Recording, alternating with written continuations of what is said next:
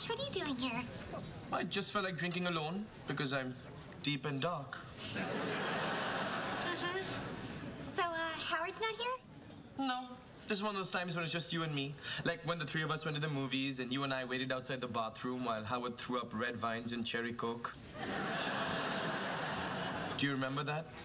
Yeah. Me too. Good times. Yeah, 16 wants to order appetizers. Oh, thanks. This was nice. What the hell are you doing? Howard is your best friend, and that is his girlfriend. You should be ashamed of yourself. I was when I came in, but it's amazing what liquor does to guilt. Besides, what you might not know is Bernadette is planning on breaking up with Howard. Well, I know that. How do you know that? My sister told me. Oh, that gossipy bitch. Sir, no offense. None taken. You should hear how she talks about you. Okay, listen, just because Howard and Bernadette are having problems does not mean you should be here sniffing around. What can I do? I can't stop thinking about her. All right, try thinking about this.